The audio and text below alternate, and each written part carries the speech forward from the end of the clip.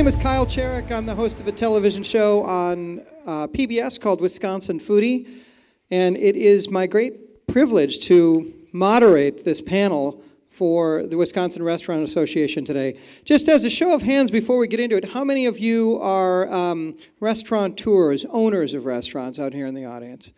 Okay. How many of you work in a separate from that, in some sort of administrative or managerial position within restaurant? Great, great, great, great. And then how many folks are here just because, you know, someone said they had to be? Great. Guy in the front? Okay, good. Couple three. There's always a few. I'm going to go down the panel, and I'm going to start this discussion and let you know who's here. And we'll speak for about 45 minutes. Hopefully you find it completely engaging, and it really helps with your understanding of employee culture and how to create that within your organizations and operations. And then we'll leave about 15 minutes to questions at the end. So if you have them along the way, if you've got a pen or what have you, scribble them down because we're definitely going to open up for that. To my left is my friend Jason Ilstrup, who is currently with Downtown Madison.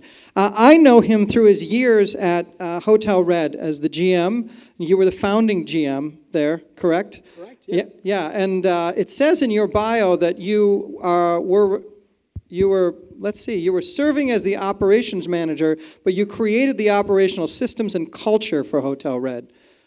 Yes, absolutely. As general manager, as the opening general manager, I was fortunate enough to set the table and to really create the culture that is hopefully still there now. I left a couple months ago, for a new job as the president of Downtown Madison, Inc., which is a quality of life organization in downtown. Really, I'm just a great hospitalitarian for the city of Madison now instead of Hotel Red.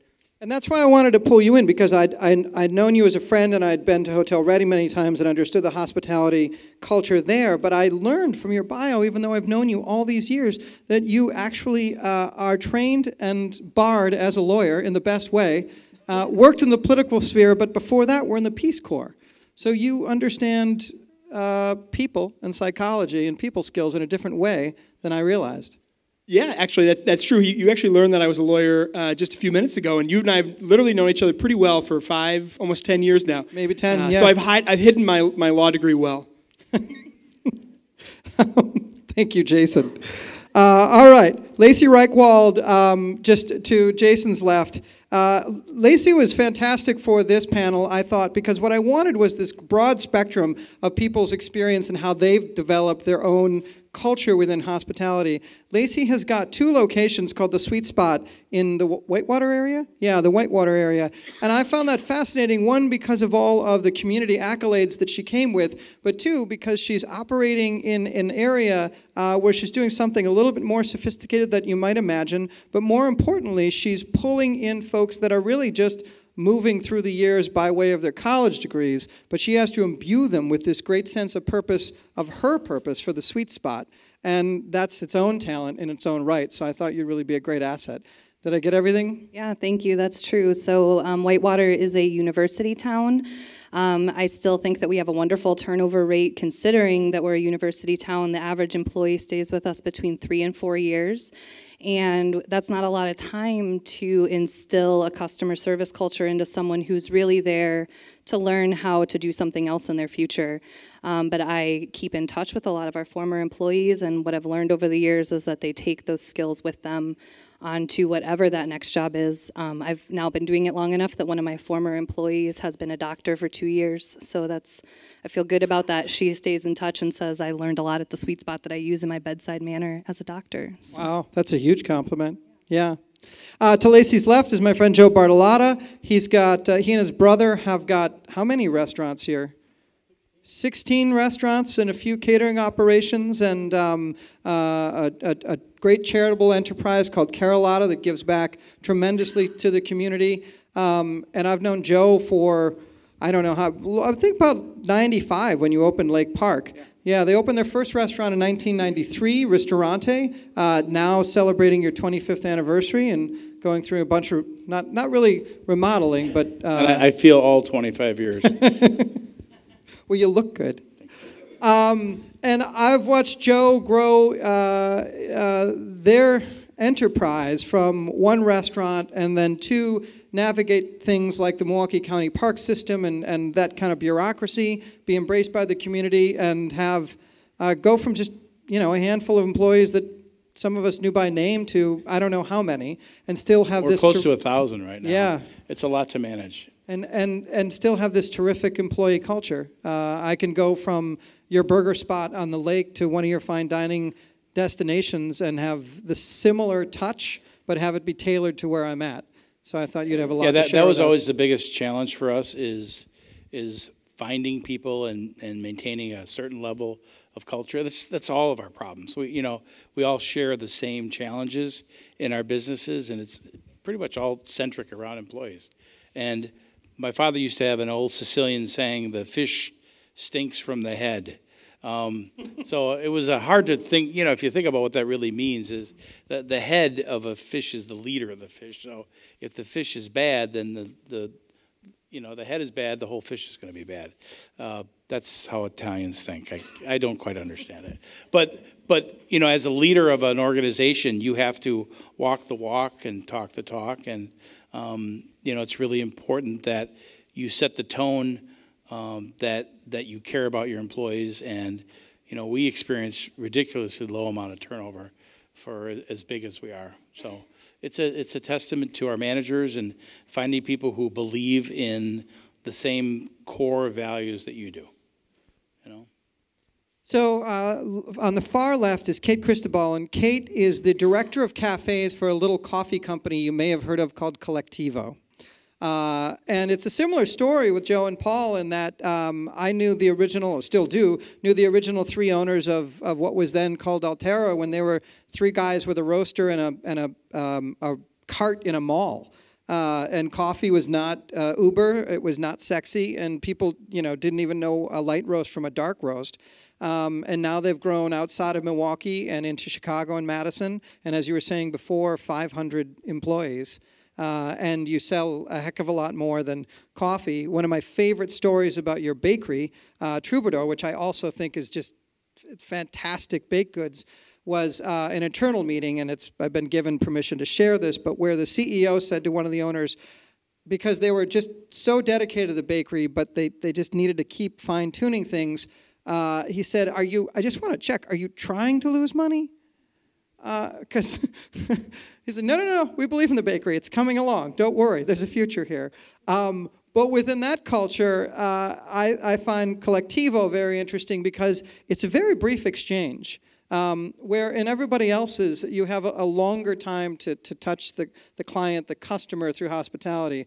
Collectivo is very brief. And a lot of times folks walk up on their phones or they've got something on their mind and they just need to get through. But how do you embrace that culture, really, that then plays through to the client? Well, we've found that we really have to read our customers because, yes, sometimes we have 30 seconds with someone, but sometimes we have 6 hours with someone as well. And sometimes they come to us for, let's be honest, a fix. They need that coffee in the morning, but sometimes they want to learn about coffee. And so we have to be sort of all things to them, and we have to be able to read what their needs are right there in that moment. So we teach a lot of observation. So I want to begin all this with one quote from the great restaurateur Danny Meyer. Many of you may have heard of him. He's got some really terrific restaurants in New York and the kind of a moderately successful burger chain called Shake Shack. It's moderately. It's literally traded on the New York Stock Exchange. But a quote of his that I've always loved, that I actually had on my desk for a while, is the overarching concern to do the right thing well is something we can't train for. It's either there or it isn't. And I believe that's true, but you all encounter that and you all encounter that on a day-to-day basis. So if it is either there or it isn't, how do you choose those people when, say, you're opening up Harbor House and you need 150 people, or a new cafe and you need, I don't know, however many, 60, or you have your cafe where there's just 3 or 4, or at the hotel and you've got maybe too little or too many applicants, but you want to get the ones that have painted themselves red. How do you make those choices? Well, in our case, we have a word, and whether I invented it or not, it's called sparkle. And to me, I try to hire people with sparkle. You know, I can teach anybody to do anything. But like Danny alludes to, and we've believed it for years, is that I can't teach you to be a good person.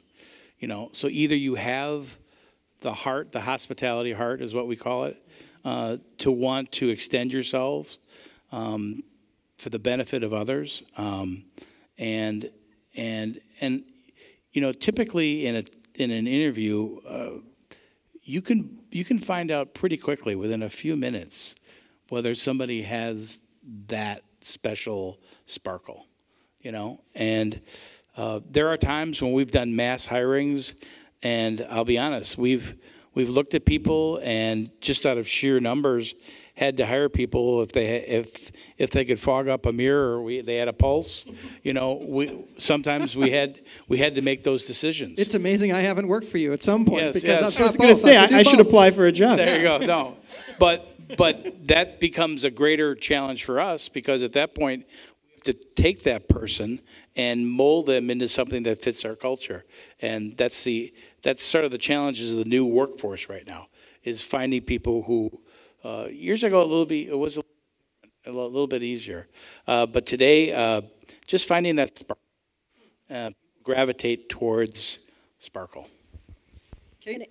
Since we have less time, we actually call it a spark. Do they have the spark?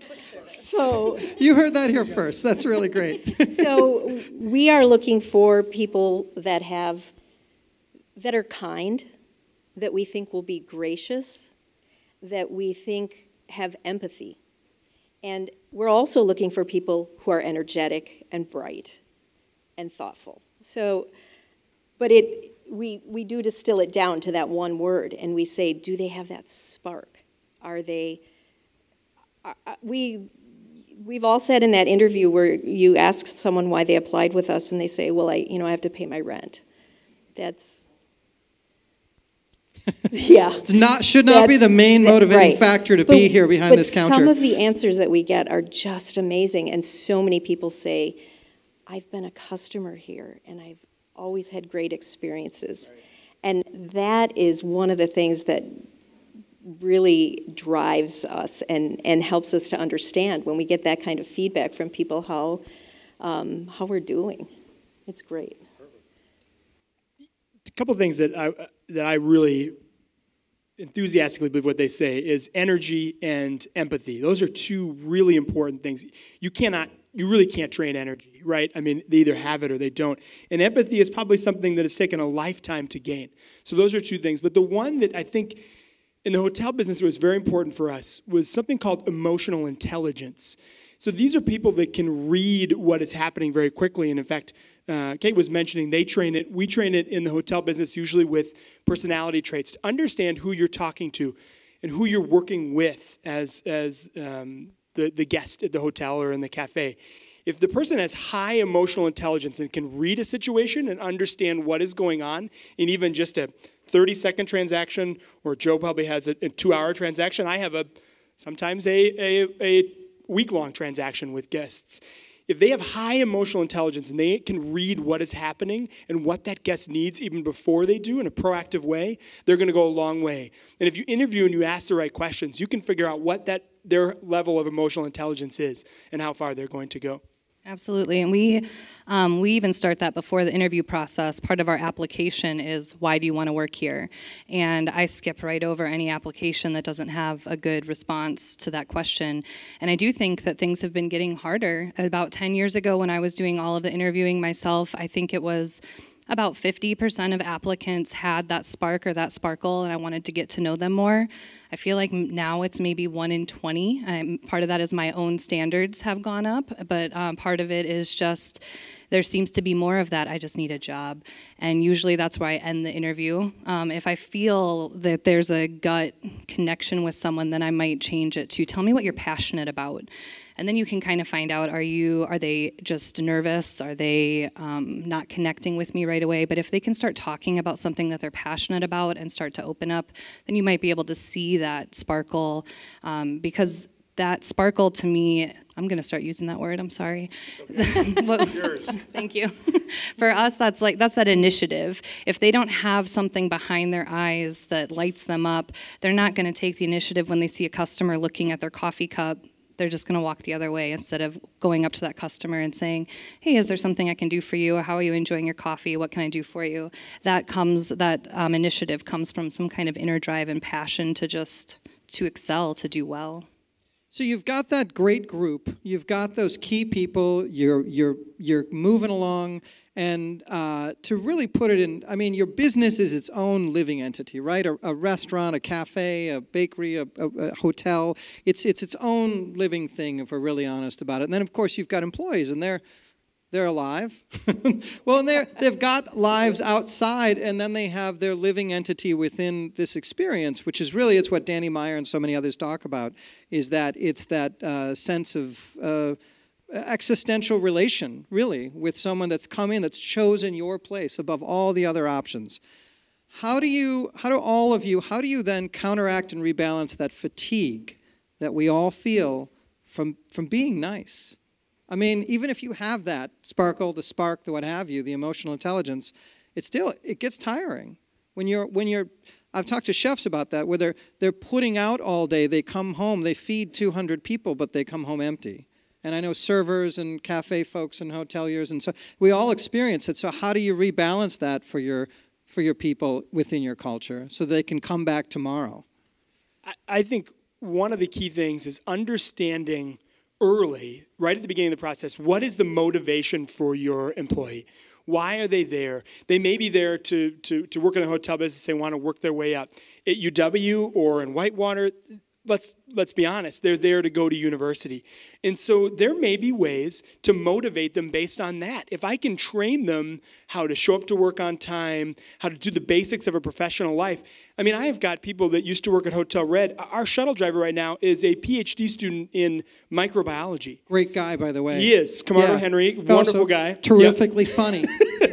But his motivation is not to work at Hotel Red. That's not why he's in Madison. But his motivation is twofold. One, to go to school, but two, to meet people.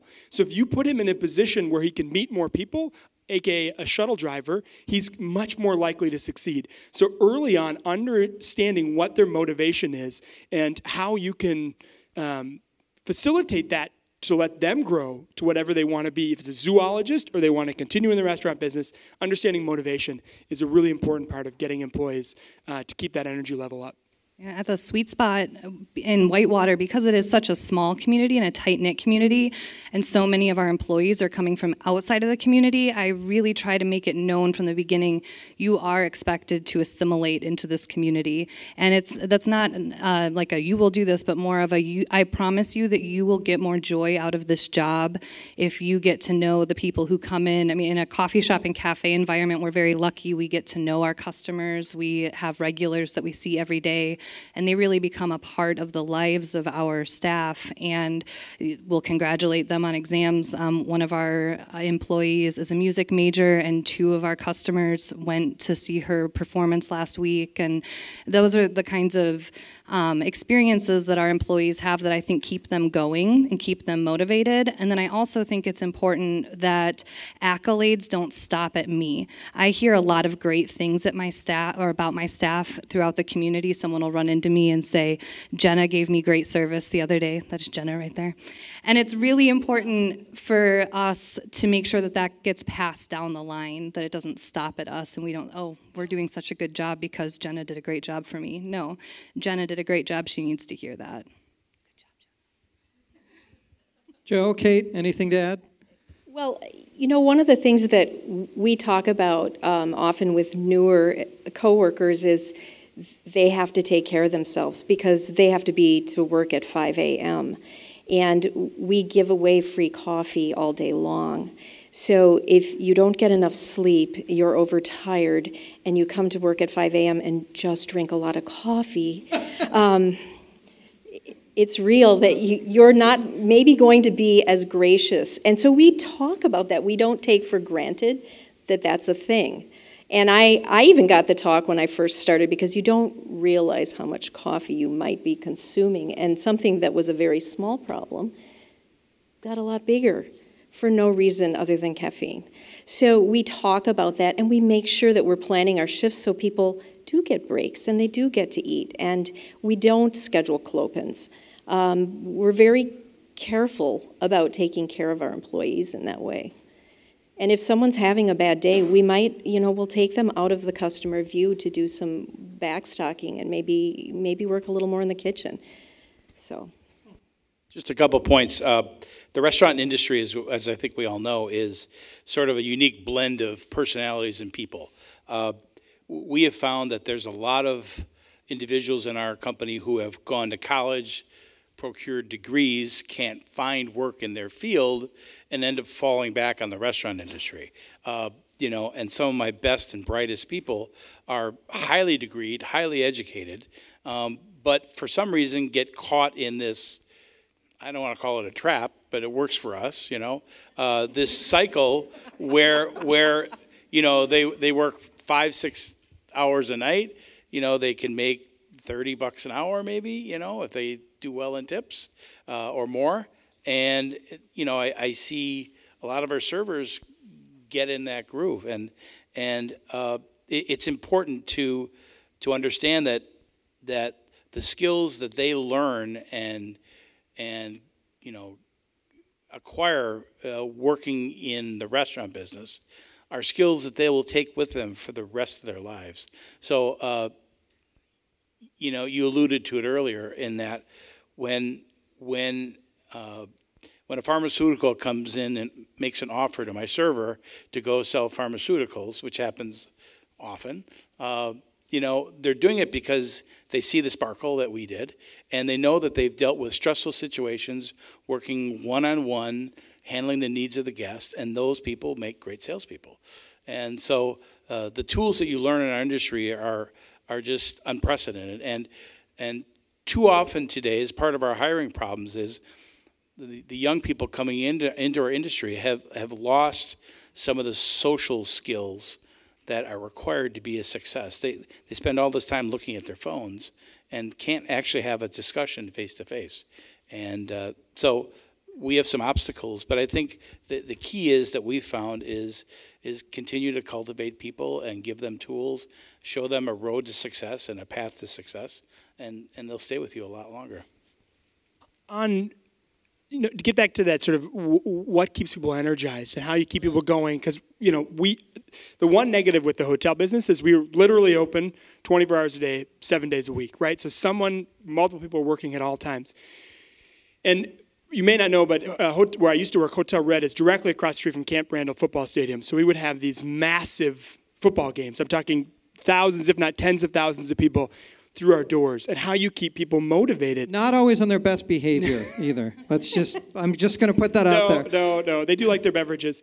The key, though, for me, that always worked to keep people motivated is what I did, right? So you can probably already tell I'm a bit of an Energizer bunny, and I am someone that believes by leading by example, right? And so when it's really getting rough and, you know what, I've got to clean up a situation in the bathroom, I'm the one that's going to go do it. If there's extra dishes piling up and the dish crew is doing an amazing job already, but they need that extra oomph, it's me that's going to do that, take care of that situation. And I think you'll see that in a lot of your restaurants and taverns and bars, that will go a very long way to motivate people. Maybe not in that immediate, but it will later on when they're tired. I saw Jason, take off his sport coat and go to work. And it's all of our jobs to make sure that the guest is happy. That, to me, was a tactic it's not a tactic, it's actually what I believe in, that really does motivate people and keeps their energy level up. One of my favorite restaurateurs is a guy that has a couple of spots here in Milwaukee, Carl Kopp, Custard Places, and The Best Custard. And then Elsa's, and then he's got a restaurant in New York and one in Phoenix. And it was years ago when I went in looking for him, and I was in my 20s, and he was, and I don't suggest this for every restaurateur, but he was in the kitchen helping clean out the grease traps. And I flat out said to him, because I was in my 20s, what the hell are you doing? And he said, well, I mean, it's my grease. And I don't want ever to ask anyone to do anything that they haven't seen me already do. Lift a chair over his head to get it, for the dining room, clean out an ashtray, what have you. And I don't think you have to take it to that level every day. but when things got to that level, and I think that's one really vital way. But as we all know in the hospitality industry, so it's this lovely word that came from Latin that meant both host and guest. And I've always adored how things evolve, especially within the culinary spectrum, because the words that we use every day say so much about our culture. So it's this great word that brings the two together. But people can be really mean to our employees and to our staff. And it really often has nothing to do with them. So how do you turn those moments around for them? How do you take, when they're really just doing their job to the best of their abilities? How do you take that moment and keep them engaged, because you want them to stay? You don't want them to say, I can't work in this cafe any longer. It was that kind of customer. We work really hard at talking about a fundamental belief that we have, which is that people are good. And I know that sounds very Pollyanna. simple. It does. But we believe, and we say it often, and when we talk about that, if we do have a particularly difficult customer we talk about them having a bad day. And hopefully what we did will help their day be better. But we don't go behind a door and talk about our customers in a negative way. We look at ourselves and say, was there something that we did that made this situation go sideways? But we talk about our beliefs that people are good very frequently. And if you work in the coffee industry, for example, sometimes there's a customer that will come in, order 2 shots of latte or 2 shots of espresso on ice in an extra large cup. And we all know what's going to happen. They're going to go to the stir station and they're going to add milk, and they just saved a little bit of money. And our belief... Wow, really? So I've taught you all something. There go my profitability. But what we learned is that there's a reason that they're doing that, and we will happily sell you 2 shots of espresso from now until the end of time. And we will do it and not judge. And it makes it frictionless for the coworker. They don't have to worry about trying to protect the business because that person's getting a little extra milk, and it makes the customer feel good too. On the flip side of that, I've actually fired customers, and I think thanks to my brother, we came up with a great line. Please don't ever give us the opportunity to ever disappoint you again. So you got to think about it for a moment. That's Please don't give us the opportunity to ever disappoint you again. And it's multiple offenses, but when they become abusive to your employees, and some people are, you gain a lot of points also by supporting your employees, and standing up for them. And I had one recently, and there was a huge cheer in the restaurant when I told them that, you're just not welcome here anymore. I'm sorry. You've just abused my staff to the point where I can't allow it to happen anymore. And because you told me not to come back, I said, yeah, I am. There's plenty of other steakhouses. So, so you never want to do that, but it's important to support your employees. That's a really big thing. a big cultural thing, so they know that when it really comes to it, you're on their side. Yeah. Well, the guest is the most important person, but your employees are your guests too. They don't own the business. They may stay longer than your customers, a few years, but they're your guests, and they are absolutely your number one priority because they're going to take care of the rest of the guests. And I think your team has to know that you have their back. I've also fired customers. I've said we want to make sure that our customers are completely satisfied, and since you can't be satisfied, I'm not sure that you're the right customer for us. Usually, though, it's after some sort of abuse. It starts with, please stop swearing at my employee, and then ends with, you can now leave. And that's really important. I've worked in places in the past where I felt like the customer's word was the end-all and be-all, and I had to take the abuse silently, and that wasn't a good feeling. And I think that your team will stick it out longer if they know that you have their back. First thing I got to say, the customer's not always right. I hope we can all agree to that in this room. I think you're safe in this room. Unless it's me. what I would say is that when it doesn't get to that full extreme, and I agree completely, you know, I've had to evict guests in hotels. I had to do it all with police, without police. The key, though, for me, if you have a difficult guest, it's difficult but not maybe risen to that level, the most important thing, and this is really difficult for me personally, is to listen, to truly listen to what that person is saying. And sometimes they're saying one thing, but they mean another. Sometimes they say one thing, and it's something else in their life that is causing them to take it out on the server. And if they don't get to that level where they need to be removed, really listening to understand what that is and taking time to just listen, that'll go a long way of disarming the person and talking them back a little bit, and then you can figure out what's actually happening and then figure out a solution. And we have in the hotel business, you know, some of my most problem guests, we had a major incident a couple of years ago, and I would never have come back to the hotel if it would have happened to me. I was able to listen to that person, understand what was going on, and they've now become one of our best guests. So it can turn itself around, that the most negative situation can become a real positive, and it's how you handle the situation. And the best way to start is to listen. Well, and I think empowering your staff at every level to handle those situations so that they can turn that situation around. It doesn't have to be, hold on, let me call my manager. Any single one of our baristas knows that they can listen and solve the problem, and that I'm not going to come back and say, I can't believe you gave them a free coffee. I'm going to say, good job diffusing that situation and turning a bad situation into a happy customer. So I've got another, thank you. I've got another Danny Meyer quote, and I think the response is a little bit more from Kate and Joe, only because you have different concepts in your restaurant, Joe, you and Paul do. And Kate, your cafes, though they're all serving Collectivo coffee, they're their own little entities. They have their own personalities. So he had this great statement where he said, you can write service style in a manual. You cannot write hospitality style in a manual. Service should be one size fits all, whereas style is one size fits one. So, and please, Jason and please, either of you jump in if, Lacey, if you feel you've got stuff to add. But when you're adding in concepts, and I know this is something that we've heard from the Wisconsin Restaurant Association, that a lot of you are moving into second restaurants or tertiary restaurants or new concepts, or putting a bar into one area, changing up your mix a little bit to stay relevant.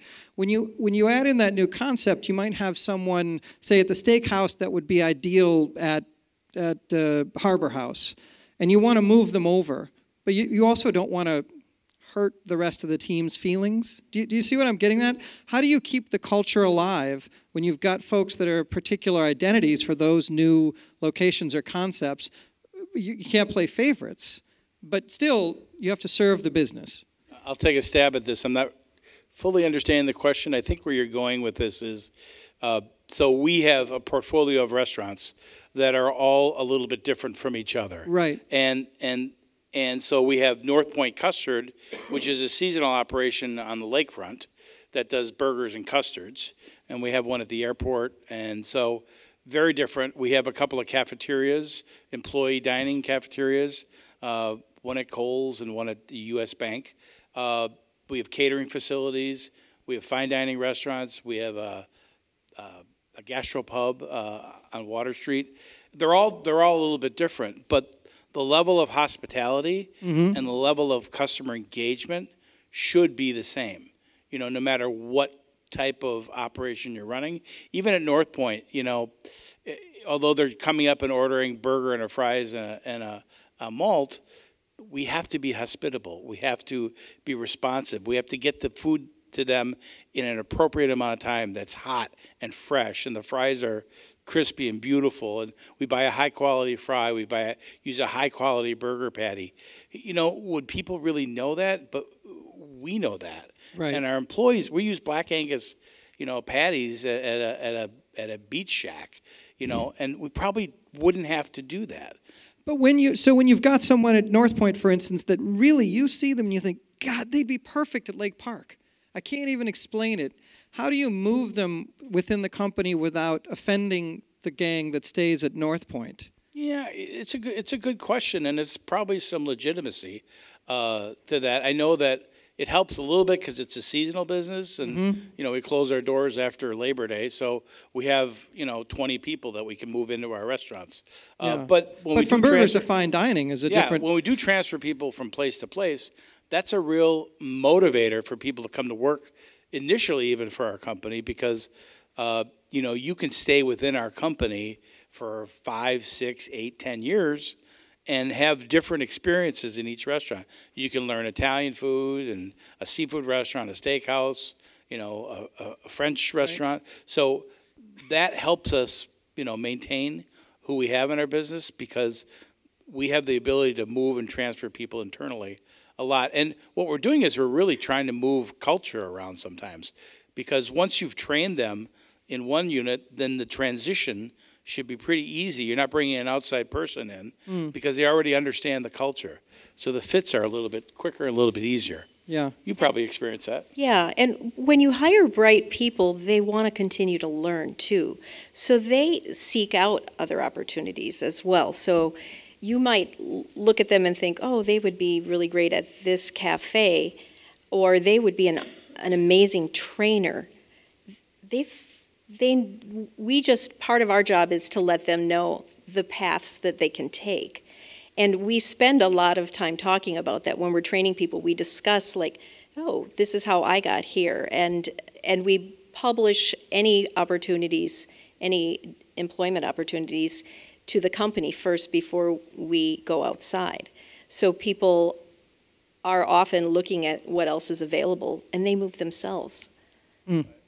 Jason, or Kate, Lacey, excuse me, you have insight on this? I don't, and as someone that works in politics, usually I love every single question that gets asked of me, but I do not have an answer for this one. I like it. I'll just reiterate a little bit that there's a lot of self-selection that seems to go on when, so we have 2 locations and sometimes someone is a better fit at one location than the other, but more often than that it's about moving people up. And so you may have a great server that you want to move into a managerial position and they tend to self-select. One of the things that I have learned is sometimes it doesn't benefit your business to take your best server and put them in a supervisory role because maybe they are a great server because they love that contact with customers and they really thrive off of that. And then when you move them into a supervisory role where they have less one-on-one time with the customers, they tend to flounder. And just because you're really good at something doesn't mean that you're great at supervising it or training it. So making sure that when you do move people around that they have the aptitude for that position. It's like we don't want to take our best baker and turn that person into a manager where they're never baking cakes again. They wouldn't thrive and the business wouldn't thrive. I do have something to say. I take that back. I want to get on my soapbox here, and this is coming from the worst guy because I just left hospitality. You know what? One of my biggest pet peeves about the restaurant and the hotel business is that people look at customer service jobs as they're not careers. And let me just be very clear that when you decide to work in a restaurant or own a restaurant or be a server or work in a hotel, that is a career and it is a noble career. The science of customer service and working with guests, not everyone has that. Not everyone can be trained in that. And you should be proud of what you're doing. It's not a secondary career, even if you are going to university to be a microbiologist. It is a career that offers so many rewards.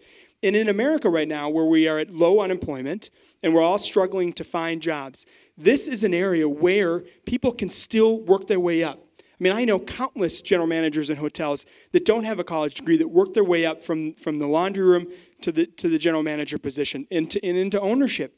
This is a one career arc that I still see that the American dream is still available. If you work hard, you can really rise up. And I want to make sure that people understand that this is a profession.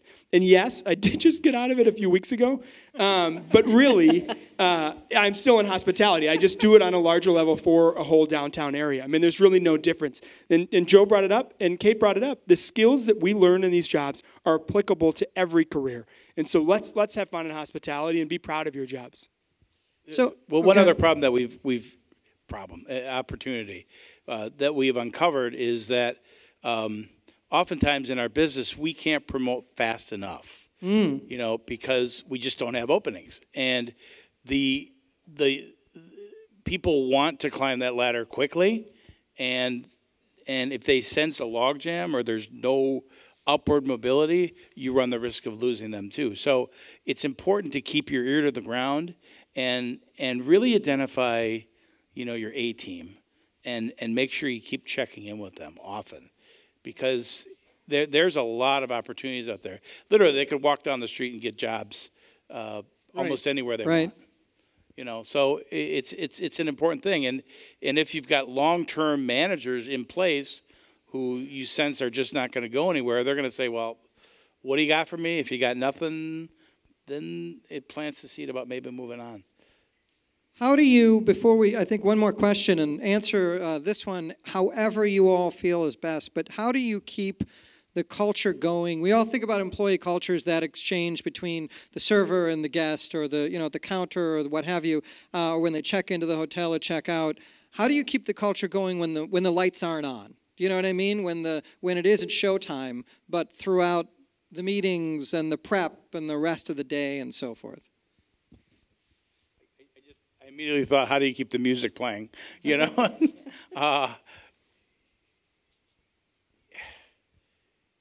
yeah. I mean, the challenging part is, I guess I didn't really understand the question that well. Oh, so when you're not setting up, when you're setting up for service, when it isn't service, when the customers aren't coming, and you can train people, hopefully, and they've got that sparkle to touch the customer the right way, to look them in the eyes, to really be tuned into their mood, their state, their order, their interest, their what have you.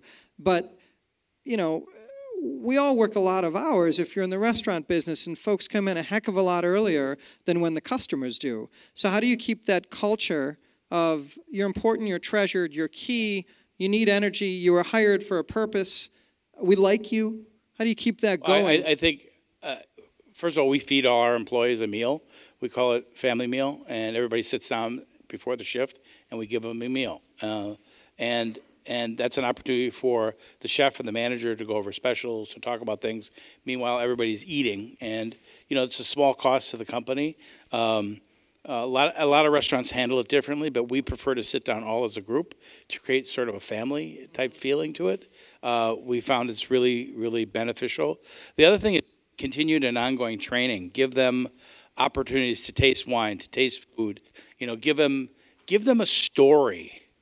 To me, stories are like one of the most valuable things that you can grab onto and be able to take that information from that story and then share it with the guest. And, you know, one of the big trends today is authenticity and being real and, you know, farm to table. And you go a little bit too far with it, you know.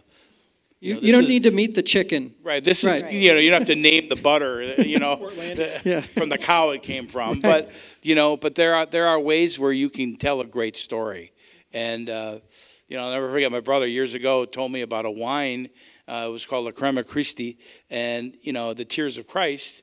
And it's grown on a mountain slope on Mount Vesuvius. And, you know, by telling that story, you immediately are interested in that wine, and you want to order it. Right. And so everything comes with the story.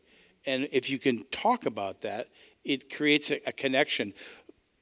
We look for breadcrumbs that the guest leaves behind. And that's how you connect emotionally with the guest. Looking for a breadcrumb, looking for an opportunity to create a relationship, an emotional connection with that guest. And you know, like you guys, you have the benefit. I may see a guest 2 or 3 times a year. You have the opportunity of seeing them, you know, sometimes 2 or 3 times a week. A day. Yeah. Which gives you more opportunity to play devil's advocate to screw up, too. I mean, well, I don't mean that in a bad way, but it's a game of odds. There are lots of restaurants, but as many restaurants as there are, it seems like there'll never be as many more cafe. I mean, there's just, you know, there's coffee practically coming out of water fountains these days. I mean, it's everywhere. So for a guest to change their habit with you is even more fragile in some ways. It is. And you're right, there are more and more competitors. But going back to, you know, how do you maintain that culture? part of our mission statement is that everyone is a customer, and it talks about how we talk to each other before we ever unlock the doors, how we treat each other, and that resonates with that impacts how we treat our customers. So if we are kind to each other, and again, I know it seems a little Pollyanna, but it matters. If there's something heavy from the basement that I need to carry up and someone just says, hey, let me help you with that. And we treat each other well, and we talk about this a lot. We don't assume that we go over something in onboarding. It enters conversations daily with our teams. It drives decisions, and it's very, very important to us. You guys do something very cool at one of your cafes where you put up your financials, kind of how different sectors are doing for everyone to see. And when I went in for a meeting and I saw it, I understood that, I thought that's investiture from your employees on a whole different level. Yeah. Because it's, this is what the bakery ran. And here's when they turn their lights off, they save this much. And I mean, that's really powerful. Mm-hmm. Yeah. Yeah, they understand that none of this happens without them and that they have an impact. And you talk about that with the customer too. I only have 30 seconds with you, but what I do in those 30 seconds has a huge impact. I teach customer service in a class that we give, and I read cards that I've gotten from people I've never met that say, I was having a really bad day, your team recognized that, they said, oh, what's going on? I explained to them I was going through a tough time. They were very gracious. And then when I came back the following week, they had all signed a card and said, we're so sorry about your cat. We don't have an SOP that says when someone tells you that they've lost a family pet, please get a card. This happened because they enjoy their work, they're empowered, and they're engaged with the customers. Mm-hmm. I think the other way to keep that culture alive, when the lights aren't on, is for me to not be married to the specifics of the culture. Over the last decade at the Sweet Spot, every time we have some staff turnover, our culture evolves. And at first I was very opposed to the change of the culture. Well, this is my coffee shop and I want it to be run the way I want it to be run.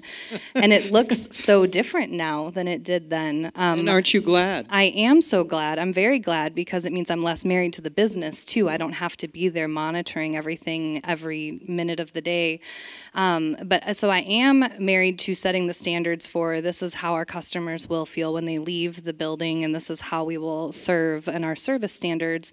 But the actual culture is developed by whatever staff we have at that time, and I really give them the leeway to develop that. The feeling at each of our cafes is very different from one another, and it's very different now than it was a year ago, 5 years ago, but the standard of service is the same. And this is very hard for, I think, any owner or manager. It was very hard for me. I'm kind of a control freak, but the more that I've let go, the more that I enjoy being there, honestly. To me, culture, community is a synonym for synonym. Homonym. What am I trying to go for here? It's an M&M. Another word for culture. If you create a strong community at each of these locations, and that's sort of the overlying theme of all of what we're saying today, if you create a community, a strong community that believes in what you're doing and what they're doing, and they're empowered to do what they can do, then you're going to create a community that will rise up if you're sick or you're tired or you don't want to be at work. No matter what that is, that community will all sort of rise together and everyone will do better. There's one quote I want to leave you with, and then let's open this up for questions. But I found this. I think it's Joe Baum, the great restaurateur of Windows on the World and so many other restaurants. But he said, "Business is like life. It's all about how you make people feel. It's that simple and it's that hard." And I know a lot of you have your own restaurants and you have your own teams, and in many cases you're that one location, and it is that simple, but it is that hard because it's how you touch the folks that come in your door every day and choose your establishment over others. So with that, are there any questions for anybody on the panel? Please don't be shy. Yes, sir. How do you keep that motivation and drive that culture in the back of the house? So in part of our training program, I think it's really important when we hire for example, a front of the house employee, we run them through about 3 weeks of training, which is pretty lengthy amount of commitment. But the first week they spend really in the back of the house, and they actually work the line a little bit. They work elbow to elbow with some of our cooks, some of my chefs. They spend a full shift or a half a shift in the dishwasher area. They spend, 1 or 2 shifts at the bar, 1 or 2 shifts at the host stand, and they actually work a little bit or touch each department within the restaurant, so they have a unique understanding of how important that dishwasher job is. Without a dishwasher, the restaurant grinds to a halt. And so we've all walked into busy restaurants at 7 o'clock and you can't even see the dishwasher because he's literally buried in plates. And to your point, when you roll up your sleeves and help them out, that's a big deal. That's a really big deal. So being inclusive, letting them taste some of that wine, letting them taste some of that food. There always has been, and there probably always will be, a little bit of this divide between the front and the back of the house. And I have always been aware of it. I've always been uber sensitive to it, and I've always tried to figure it out. And I don't have the perfect answer, but I think, along with the kitchen, you have to hire people who have commitment and passion. A line cook is not going to have the same sparkle as a bartender or a server because they're more into the craft. I don't know if that's a great answer, but it's a great question. It's a credit. It's a credit to your and Paul's restaurant. It was years ago. We were filming in one of your fine dining locations, and there was a lull, and I walked up to a woman at the pastry station, and I said, "I don't know you. How long have you been in pastry?" And she said, "Oh, I'm not. I'm going to be a host." It was at the steakhouse, yeah. And I had no idea you did this. And I said, "Well, what are you doing here?" And she said, "I'm training." And I thought, that's fantastic, because you'll never fling a dessert into the garbage, or you'll never not treasure something. You'll never, it changes the paradigm so much when you understand what it's like when that dishwasher is buried behind plates, and on and on. Anyone else to add?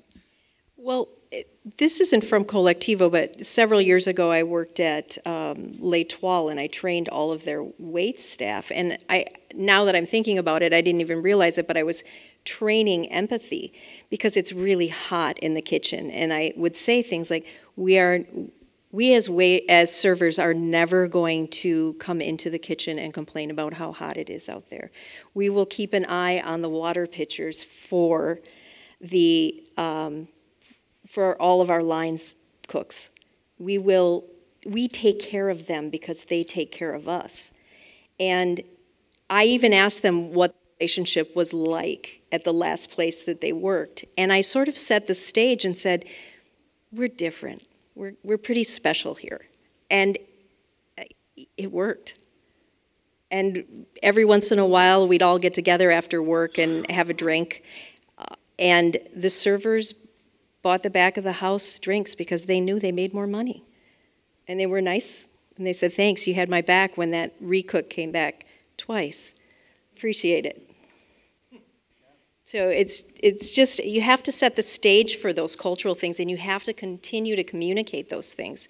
You have an idea in your mind, but you have to live it every day and talk about it every day. We're very protective about our culture, and we do talk about it a lot to our coworkers, to our managers, because it's so important. Another question? I have a question. Maybe not so much in the larger communities, but like the smaller communities where we've got a pretty limited amount of workflow. And it happens in every industry, I'm sure. But I'd like to just get a feeling from each one of you. Like if somebody gets tired of waiting from someone, they go down the road, all of a sudden another restaurant goes, "Well, that's so you just tired of coming." How do you guys deal with that? How do you address that?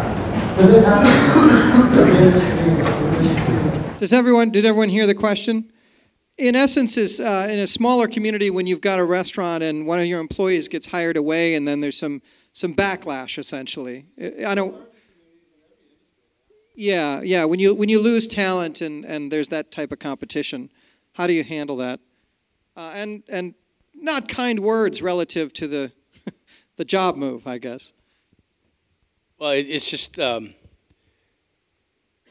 feel your pain. It happens to us often, and it's poaching, and I think you have to wake up and look in the mirror every morning and know that that's something that we don't do as a company. We have a pretty hard line on soliciting other people's employees. I'm assuming you want to create an atmosphere or a situation where you want to.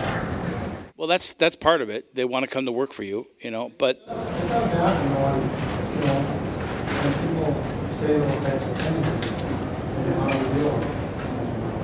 So in a small community, our community is pretty small, I have made a point of befriending the other restaurant owners. And it's really important that we all stay in touch. So if I get an application from someone that listed a reference from one of my friends that owns a restaurant down the street, I call them right away.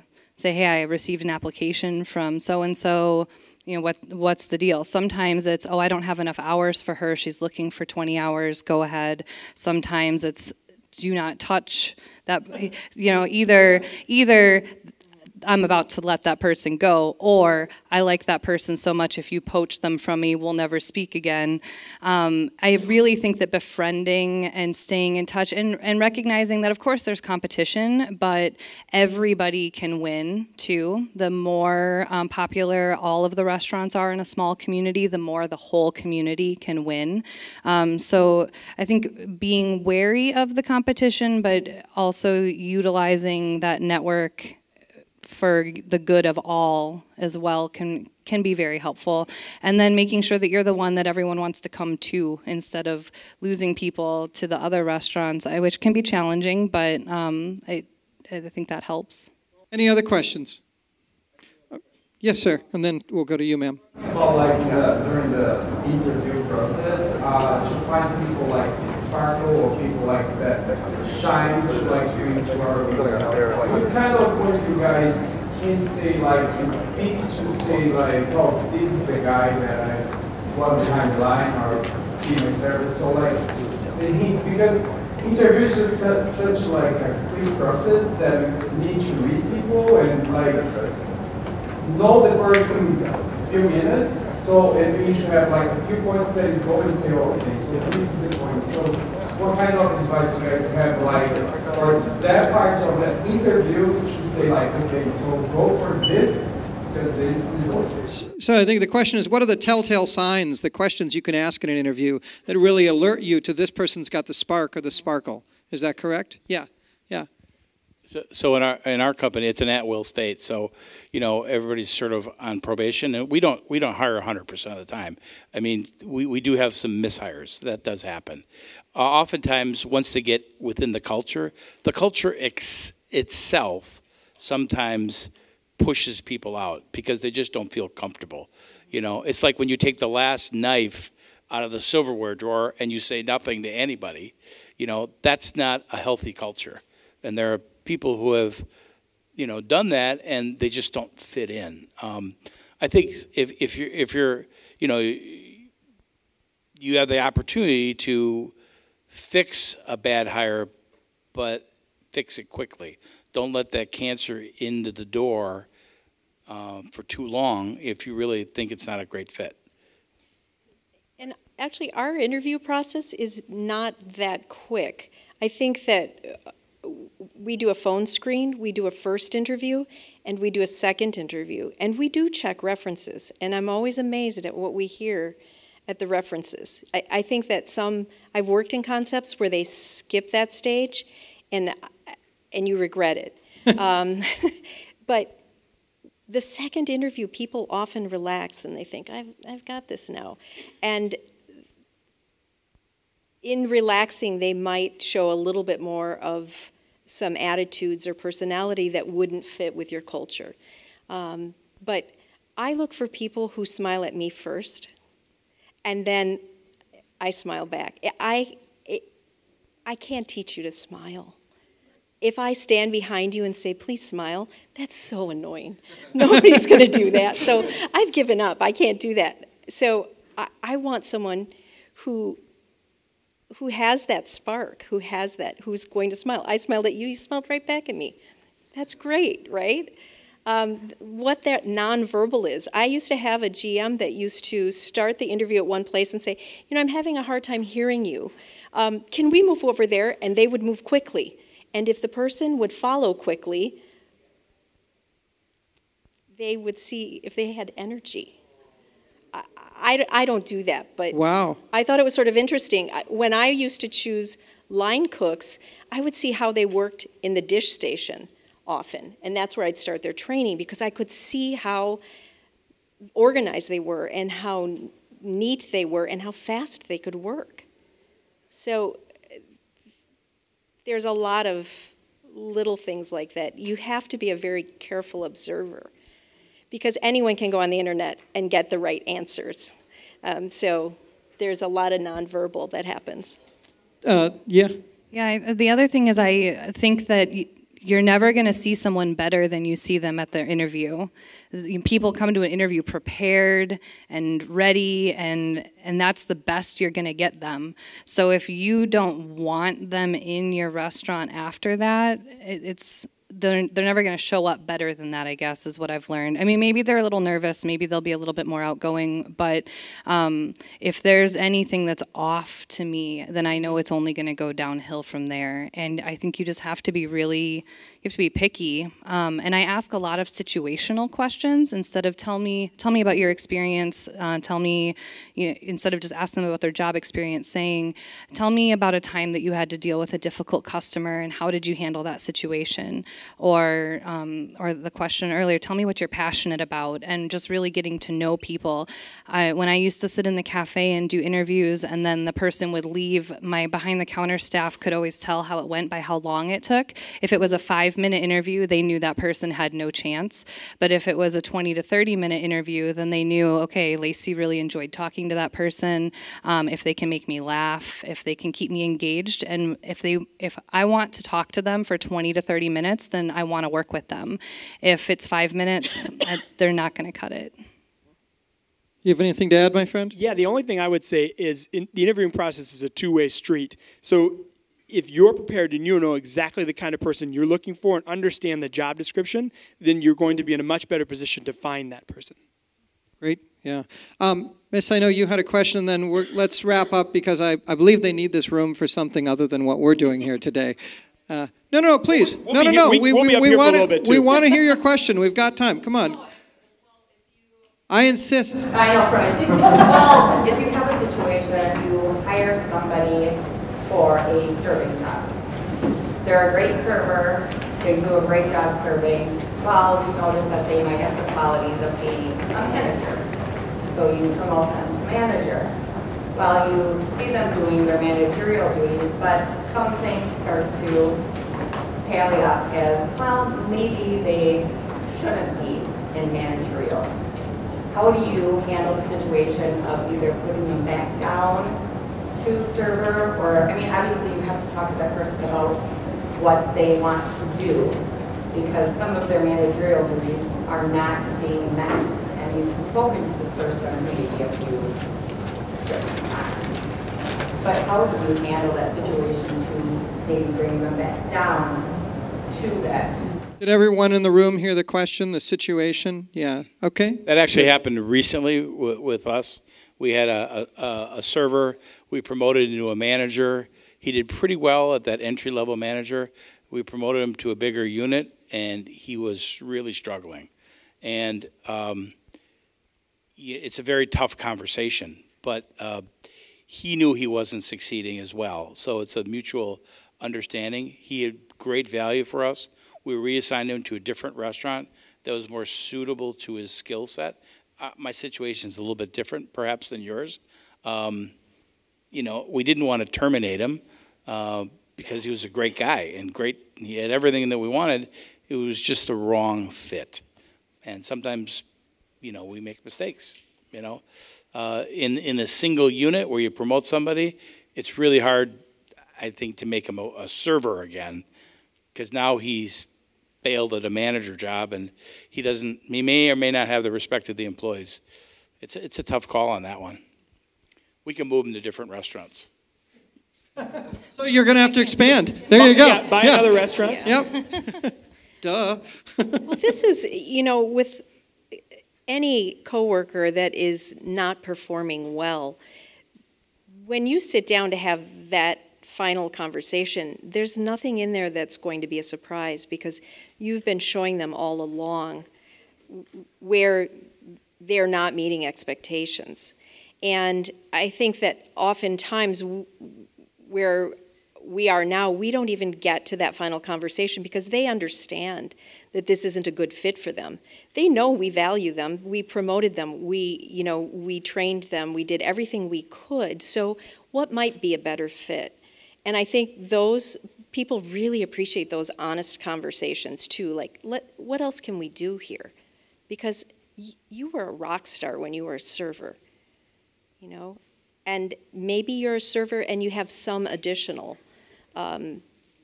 responsibilities as well. If you're able to do that, it's maybe a compromise in that as well. Well, thank you, folks. If you enjoyed this, if this was helpful, or you have any other feelings, let the Restaurant Association know. They've got comment cards. You can send them an email. I want to thank my panel members for taking time out of your professional days. Some of you drove across Hilldale in the state to be here. We're very grateful. And thanks, everyone. Have a great show.